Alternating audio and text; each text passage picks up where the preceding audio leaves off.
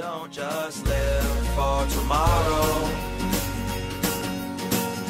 or just live in yesterday. Just be glad for all you have that's in today. And though you've come through many obstacles. Hey everyone, Connie here, and welcome to my first impressions reaction to Summertime Rendering. So, I know nothing about this at all. I know that your boy Roshi and I think one other channel I saw was reacting to this, but I don't know what the series is actually about. I know it's an anime series. That's pretty much it.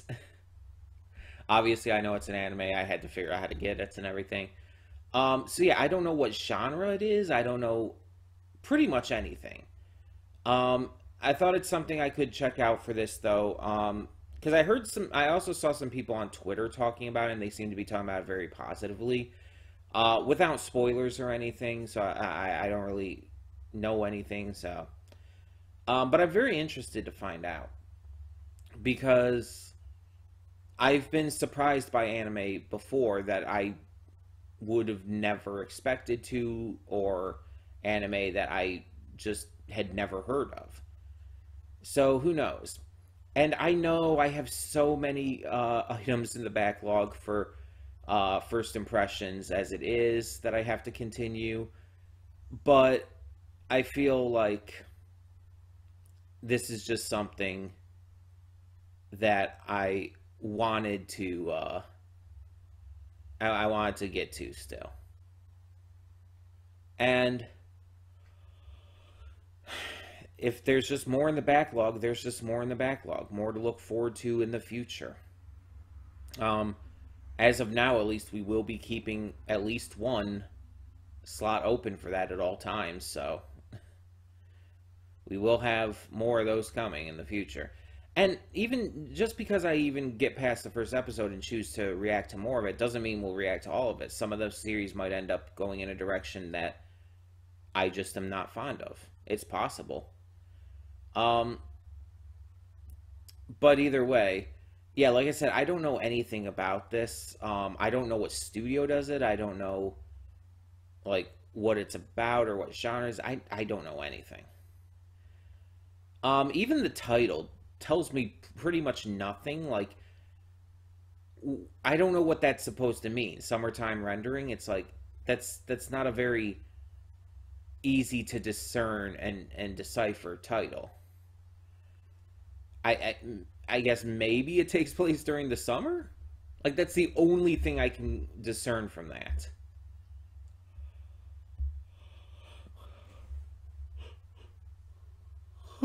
Excuse me. But yeah, this is definitely something I wanted to just check out because of what I had been hearing about it and everything, and I'm always willing to give anything a chance, even if it's something I know literally nothing about. But that makes it more interesting too. So I'm hoping to enjoy this. It's pretty much normal length for first episode here, so no double length thing we have to worry about. But yeah, like I said, I'm definitely interested to see what this is and to see if it's something worth reacting to in the future. If you're new to the channel and don't know what a first impressions reaction on this channel is, basically what it means is that I check out the first episode or so to a series, and I determine whether it or not it's something I want to continue to react to in the future. There's basically three tiers. Either I continue to react to it, I watch it on my own time, which usually is very random if I do ever end up getting to it, or I'm just not interested in the series. A lot of them have ended up being just, you know, reacting to again in the future. But there have been plenty that have been also, you know, either on my own time or just not interested. And it happens.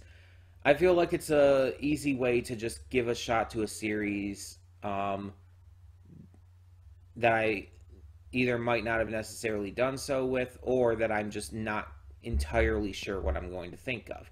And for a series I know nothing on, that is basically the entire epitome of that.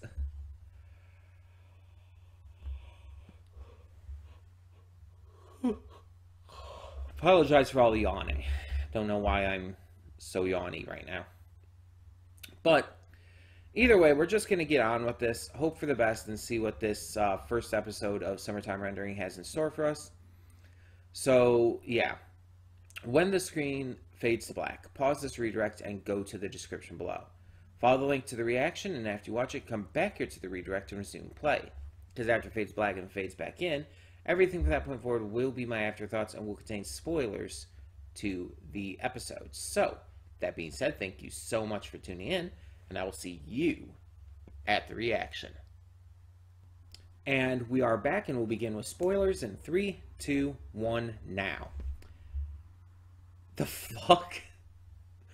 That escalated so fucking quickly. Like, most of the episode was like this big mystery thing. It started off pretty slow, just kind of introducing us to the general plot, the characters, what was going on. But as it kept going, it started building up this mystery. Like, oh, was Ushio actually killed? Why does Mio seem to know about this idea? And it just kept building up and little things adding on. It's like, okay, what's going on here? Characters acting weird, things being just off. So, the Mio standing outside looking at the shop, that wasn't Mio, right? That was the shadow. I'm not overthinking that, right? Now that we know about the shadow and all, that was the shadow that was looking at the shop. That wasn't Mio, correct?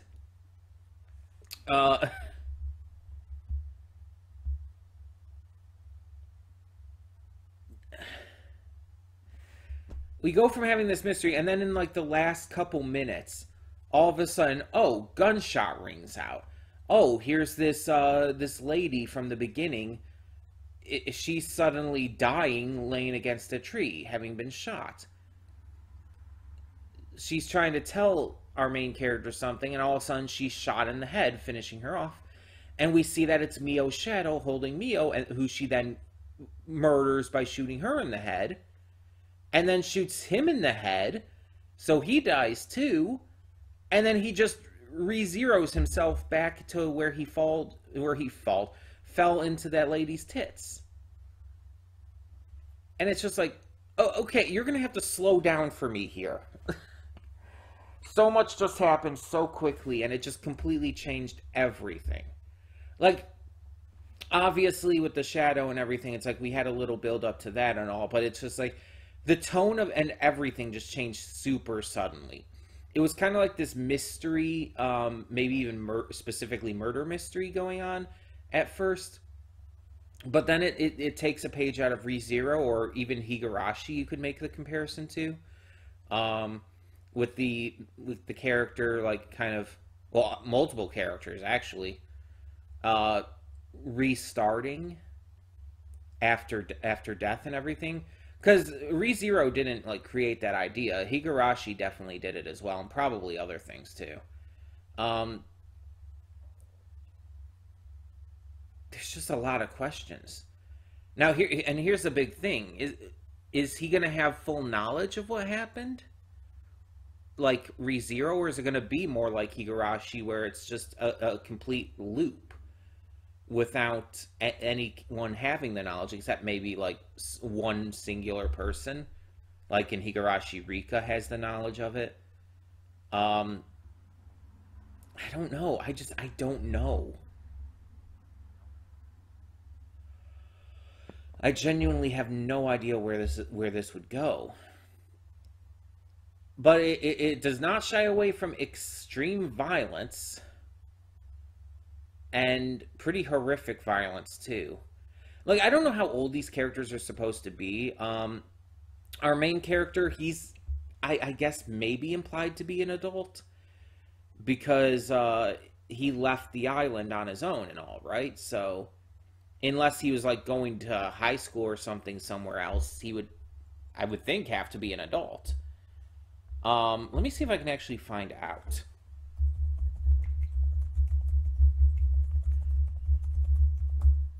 Because Mio came across to me, at least, as a young teenager. Shinpei, that's his name, by the way. I'm sure names will come more clearly to me down the line.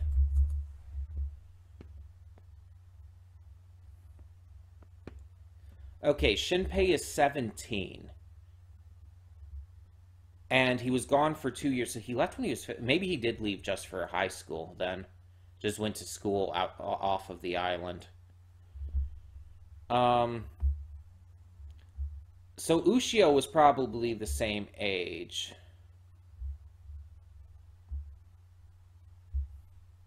How old was Mio?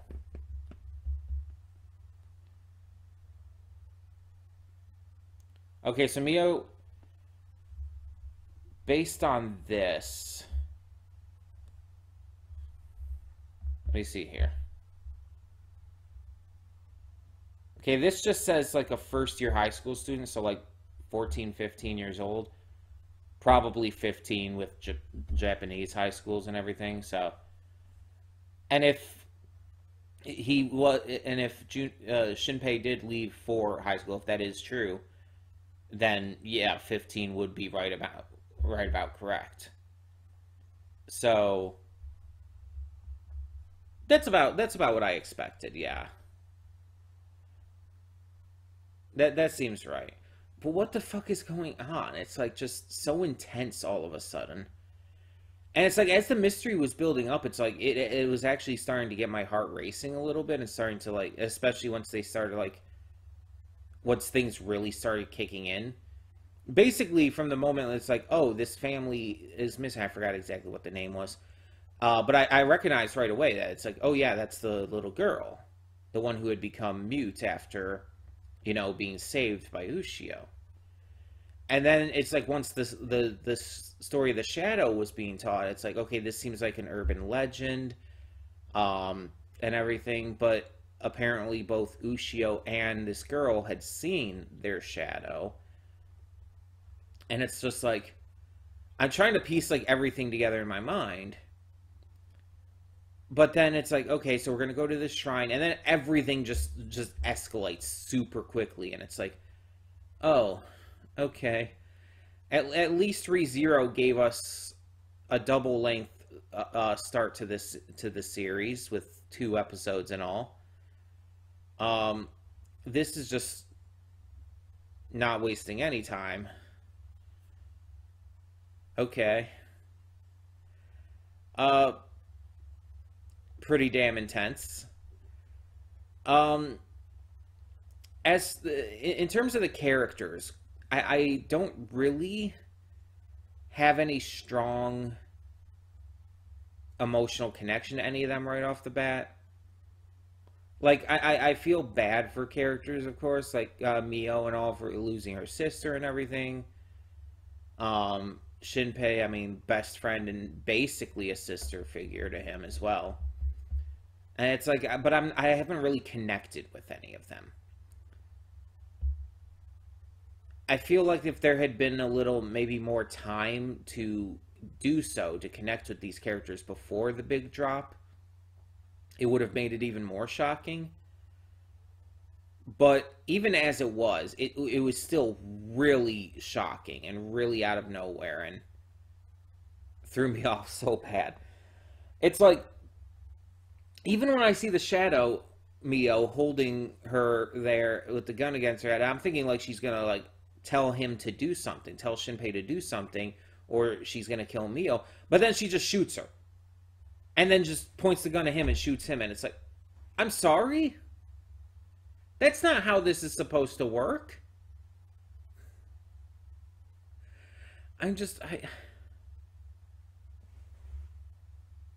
Oh.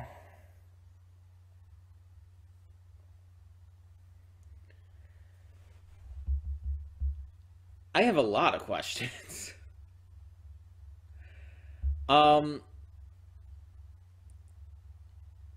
So now the big question, though, kind of comes down to, am I going to want to watch this on my own time or continue reactions to it? Because it basically comes down to the fact that I do want to continue it, but how do I want to continue it? And honestly, I've been trying to talk through this and talk about the episode and all before I would say anything, because I hadn't been sure when I started these afterthoughts. Like, I had not been sure whether or not I wanted to continue reacting to this or not. I was so thrown off by how sudden that was that it kind of completely just caught me off guard. Let me check something real quick.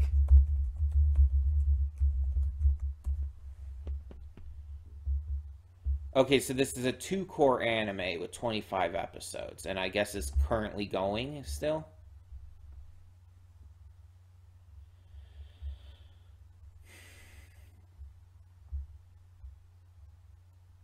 According to my anime list, it's going to be ending soon. Okay. Like this month. So it's almost over, I guess.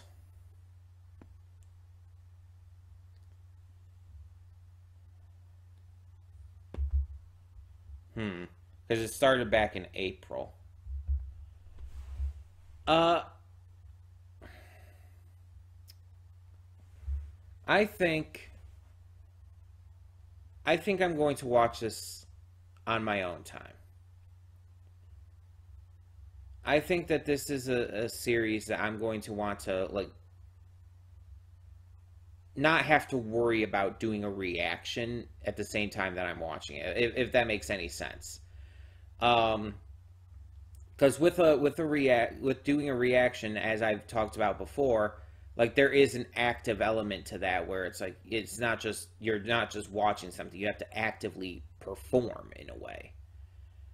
And I feel like I feel like it would be better just to watch this on my own time and kind of take it from there,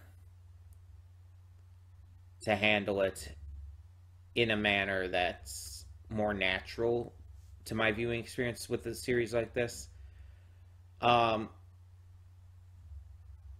I think I'm going to I'm going to do this on my own time.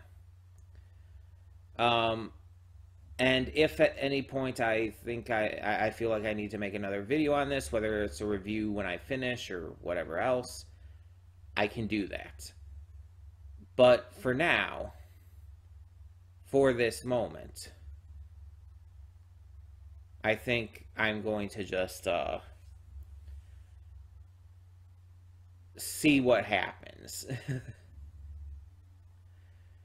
And just watch it for myself and take it as it goes. But yeah, this was a very interesting first episode. It's just I feel like this would be better watched without having to worry about doing the reactions as well. So tell me in the comments below, what did you think of this first episode of Summertime Rendering? And for now, I'm Connie and I'm signing off. See y'all next time.